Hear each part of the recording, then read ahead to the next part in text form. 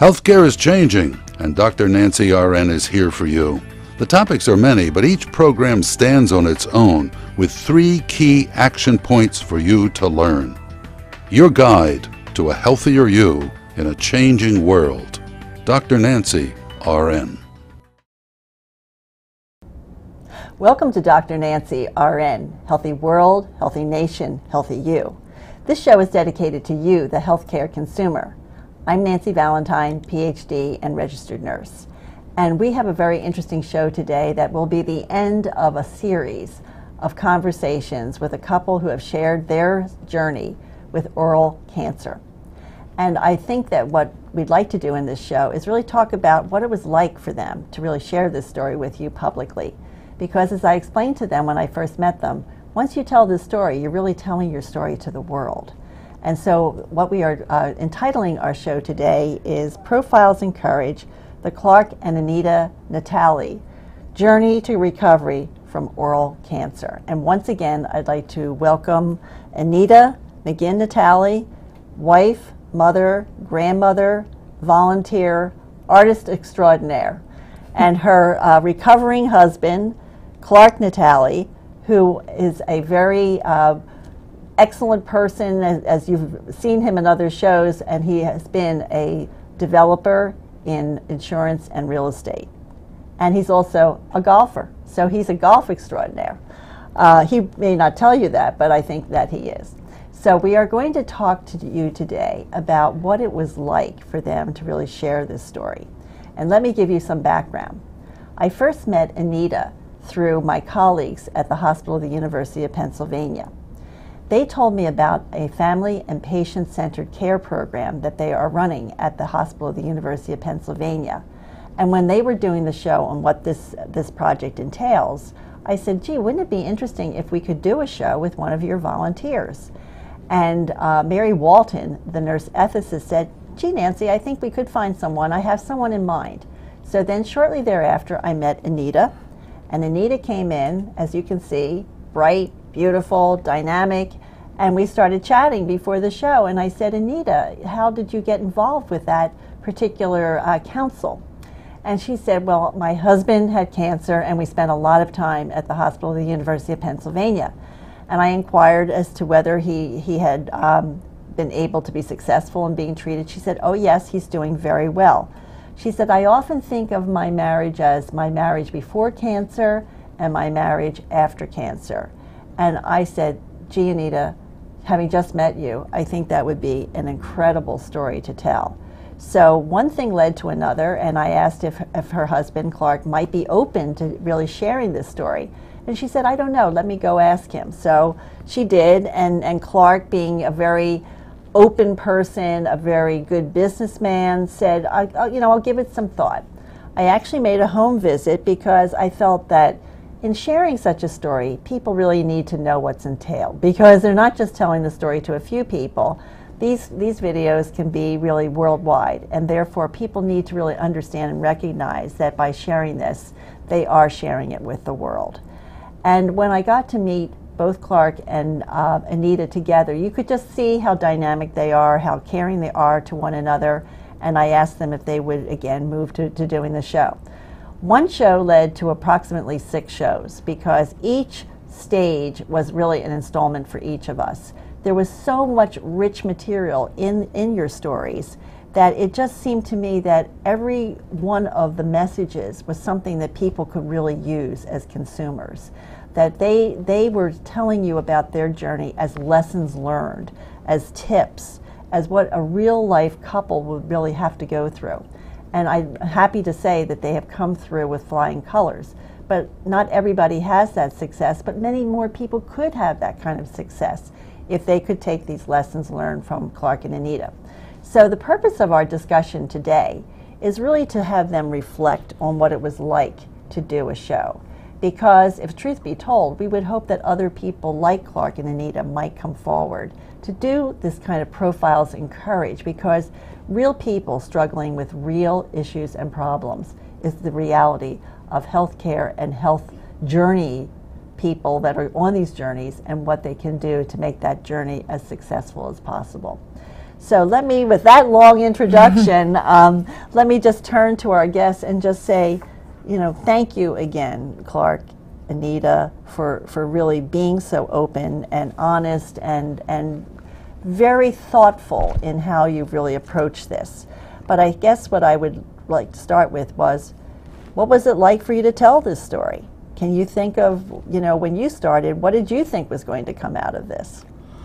Well, I actually wasn't real sure, but as the story evolved, it gave me a sense to reflect on what I went through.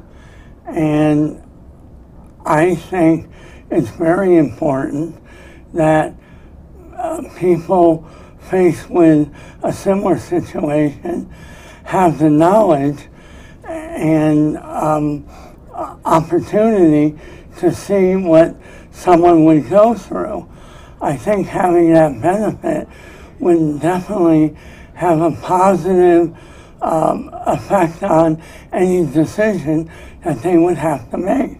Right, because you were faced with many decisions along the way. Yes, I was. And it was uncharted territory. Absolutely. Right. Yeah. Right. Well, how about you, Anita, in terms of, when you started the storytelling part of it, how did you experience that?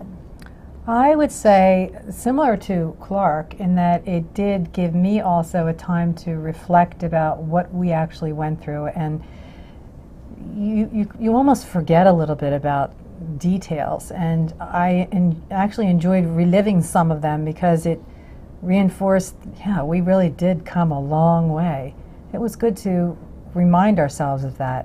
It was a tough journey, but we came through it, and there's definitely the opportunity to have a positive outcome from a serious health crisis. Right. But when every show seems to lead to another, did you think, gosh, here's another installment? To give you an example, our first show was around Clark and Anita receiving that first diagnosis and being so shocked about the fact that this was a very serious diagnosis and that they had some very serious decision making to do in a very short period of time. So we did that first show. And I think that shock and disbelief, if you really think about the stages of grief, the disbelief that it could be something this serious in such a short period of time, since Clark had had a previous dental appointment, just seemed unreal, I'm sure. Then we moved from that to a show of Clark talking about his own experience as the patient. When he first heard about this diagnosis, really what kind of changes he had to face, the fact that he had to go through such a serious and painful set of procedures, and that was really not what you had in mind when you were taking early retirement in your early 60s, correct? That is correct, yeah. Right. And then we moved to a third show of Anita speaking about what it meant to be the primary caregiver and how she had to walk through so much learning and so much coping with what that really meant. And as a nurse myself, I had to really say my hat is off to Anita for all of the actual technical nursing care that she had to give her husband. Because frankly, some of the things that she was doing are the kinds of procedures, suctioning, turning, taking care of wound management, is the kind of tasks that nurses, registered nurses in hospitals, are really tasked to do. But through the great guidance and the wonderful education that the nurses gave Anita, she was able to take that up. So that they were 3 shows right then and there. So to your point, it meant a lot to you to go back and sort of relive that. It wasn't necessarily a negative. It turned out to be a positive to sort of speak to that. Yeah, very positive. Right. Yeah. So any highlights from those? Just let's take those 3 shows to begin with. Any highlights from those that you would say were the things that, had meaning to you and therefore you think have meaning to others? Well,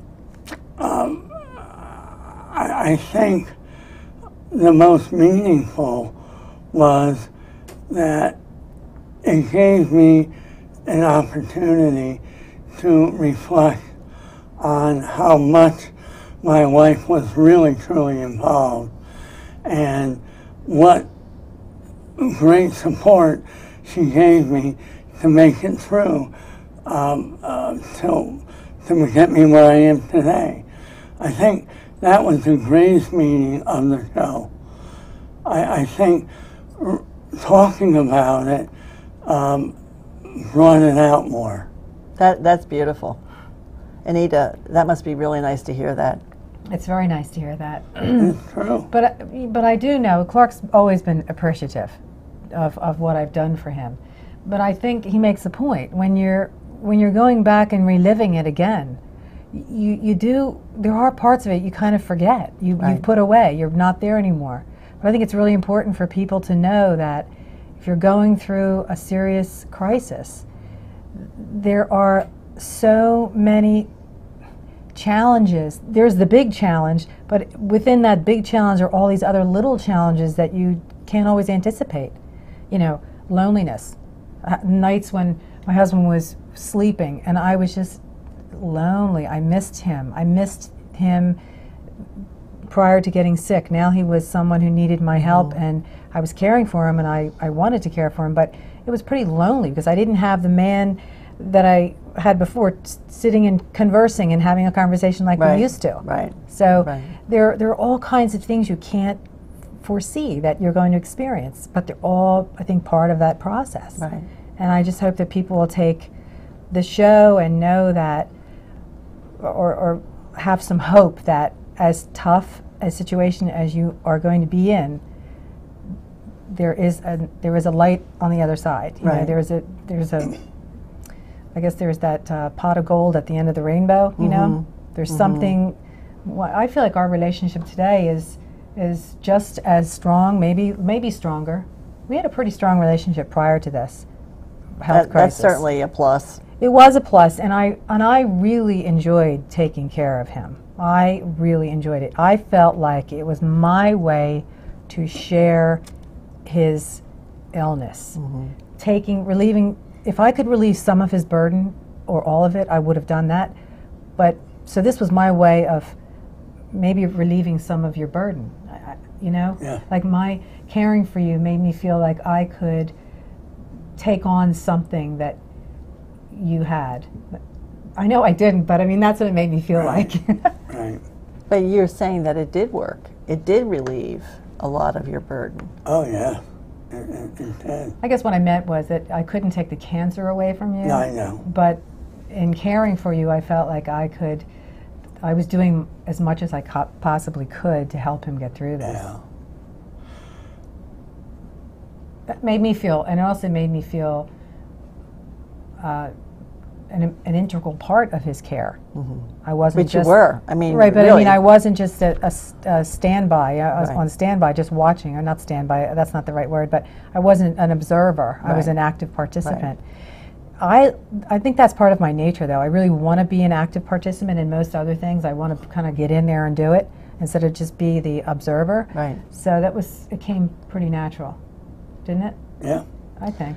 But often people would say, you know, we got through this experience, like, why talk about it again? It could just bring up, you know, some difficult times. It's best to put it aside. But I think what I heard you just say, Clark, is that by having this discussion in a very public way, it really reinforced your appreciation for what your wife was able to do for you. Yeah. You may have been an appreciative guy before, which is wonderful. I mean, that's a wonderful attribute to start with, and a great relationship is another wonderful attribute to start with.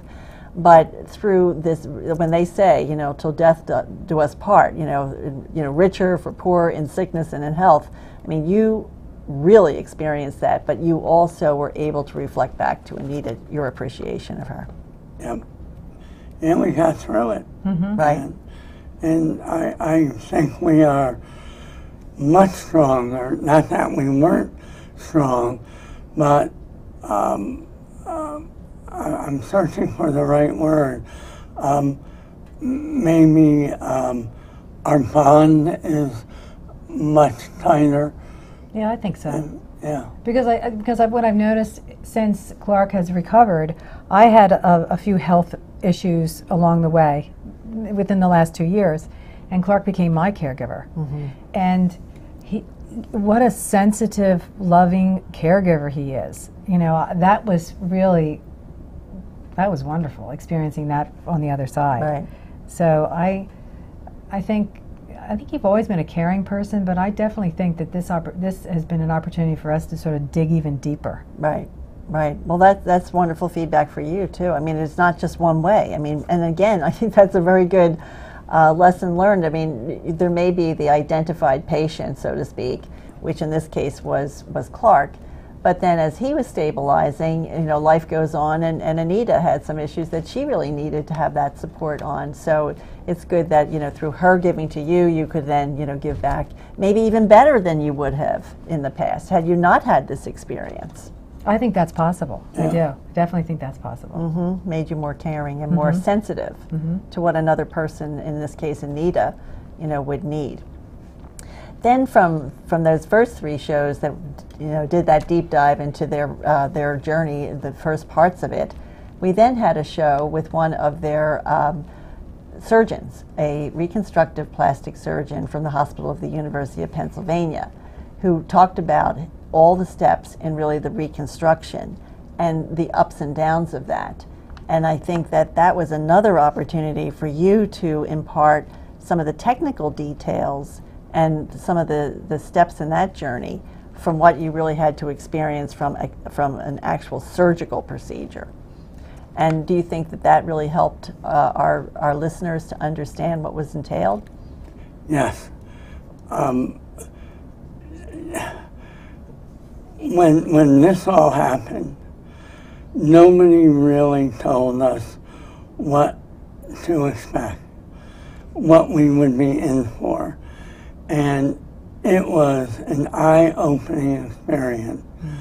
And I have to tell you, Dr. Lowe was wonderful. He explained every step, what I had to go through, what happened during complications, and how we were going to continue to be successful. And the show really pointed that out. And it's important. It's important piece of getting to the finish line. And there's no other way to explain it. Right. But it was important. Right. And I think that what was discussed in that particular program were some of the setbacks and how, as a team, you had to really confront those setbacks and, as you said, just keep moving that ball forward no matter what. And also it was underscoring how powerful that relationship can be. And I would concur that Dr. Lowe is an exemplary person in terms of his communication and his style, you know, and also his knowledge, his expertise, but certainly his caring nature certainly was demonstrated in those discussions. And I'm really glad that he was able to come on this program, because I'm happy that the viewers can experience a little bit of his personality and his caring attitude. Because one thing that we both experienced was when there were complications, he always had a plan. He always had something he always had a plan. He always knew he didn't always know what he was going to do at that moment, but he always was positive in that we are going to fix this. We're going to take care of this. It's so important as a patient and a caregiver to have someone who's looking at the positive side of things, you know, that yes, we're going to fix this. We're going to make this right. He's a wonderful person, and I'm so glad that viewers had a chance to experience him. Right. Right, and I think that, again, it's really to be an example of the kind of relationship that is really critical. It's not like just nice to have, it's absolutely pivotal. And I think that that's what we would expect all physicians to demonstrate. I mean, some people have a more bedside-like manner than others, but having that communication and that clarity of thought and planning is really, I think, a very reasonable expectation for people to have, because you got so much out of it. It really helped get you through some of those major bumps in the road. So I just want to underscore that. Not only was it an interesting show, but I think it sets the bar high for what consumers should be expecting of their surgical teams. I agree, and I think that people really should see their health care as a team effort. That you're not just a person that everything's being done to you. You are part of the solution, and to be in that relationship with your physicians and nurses and other clinicians is very important. And part of that is speaking up and asking questions. Right. And being willing to learn, and right. I hope that people will get that from this program as well. I think so. And I just want to underscore that Dr. Lowe was one member of a multi-faceted surgical team. There were some other physicians that were part of that program as well. Not that they came on this particular show, but I'm speaking about the program of care for Clark. So I think that it was wonderful that Dr. Lowe could represent some of his colleagues in that discussion, but it is a team, even among physicians. There was more than one person involved. Yes. Then we moved to, again, through this tour of our own, as we were sort of uncovering it, when Anita told me that she had found a great deal of solace in the Oral Cancer Foundation website during her darkest evenings and nights, really trying to search out information, trying to find other people that were going through a similar challenge, and she did find it through the Oral Cancer Foundation website. We then invited a key person from the Oral Cancer Foundation to come and talk with us about their mission and how they are helping people and what they do and what they hope to do as they grow, and they're doing that through fundraisers and walks and awareness building. And I think that Anita gave us a great overview of that when she was talking about some of her paintings that she as an artist has donated to the Oral Cancer Foundation to help them achieve their aims. So I think that it's a whole community that you've been talking about. I mean, when people say in any kind of challenge, it takes a village. I think that you two were really speaking for a whole village of people that have been in back of you through this whole period of time, including some family. Absolutely, absolutely. We definitely had the support of my sister, who is a nurse practitioner, and I can't thank her enough. Both of us feel so indebted to her for coming and staying with us and offering advice and being a phone call away when we had questions. In fact, when Clark was in the hospital a few times, this was sort of a funny story. He wasn't able to speak. He had a trach, and he would write his messages down. And whenever something seemed to go awry from his point of view, he would write, call Karen, like asking me to call my sister and let her know what's going on to get her advice. So she was very willing to help. But you're right, it does take, you're not alone. You're not alone, ever. Right. If you have family and friends that can support you, great, but you have your healthcare team. You don't ever have to go through these things alone. Right, that's very important. Now, in terms of your family, knowing that you've been taping these shows and they're about to be released, have you gotten any comments from friends or family about doing this? Oh yeah. Yeah, they can't wait. They can't wait. They want to see the 2 stars, right? My sister is always very encouraging. She's also a nurse, as I said, and she's very much excited about what these shows, the possibilities for these shows, how they're going to help other people. That's the goal, and she's very excited about that. So, yeah, we have people are rallying behind us. They're cheering us on. That's great. It'll be exciting. That's great. Well, we hope that that this will set the bar high for other people to come and join us and share their stories. Not every story is going to have as positive an outcome as Clark and Anita. Some people do lose their loved ones to a very serious illness. But in every case, there's something that can be imparted for others, which is really hope-giving. That's part of this, is to be both informational, but also hope-giving. Would you agree? Yes. Okay. Absolutely. So if you were to give an invitation to others who may be listening, what would you advise them to do in terms of if we really wanted to expand this series on profiles in courage? What would you say? Well, I would say get involved. I think getting involved is important, and it will also help you get through whatever situation you're involved in. Don't you think? I agree. I think that if you're interested in participating and sharing your story, that doing so is a great opportunity for personal growth and reflection, and also you have an opportunity to help other people who will identify with your situation. And the best way to do that is to contact Nancy on her website. Can I say that website? Certainly. www.drnancyrn.com. Thank you. Very good. And she wasn't paid to say that. When I started this idea for doing the Dr. Nancy RN show, it was really to bring together many health experts, health professionals from all walks of life, because there are so many health issues that we are dealing with.